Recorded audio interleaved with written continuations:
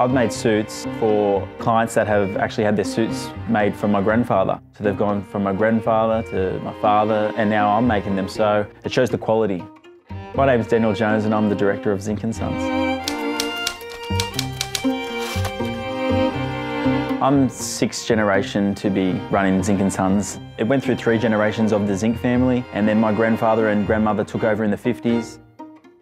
My father approached me and asked if I wanted to get into the family business.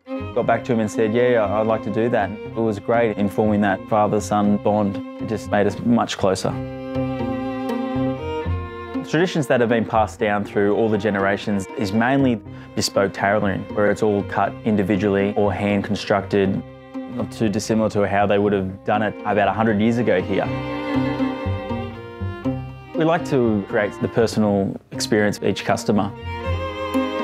So we'll book them in their own scheduled time, and they'll come in, have a drink from the bar or a coffee, and they'll sit down and discuss fabrics and styles.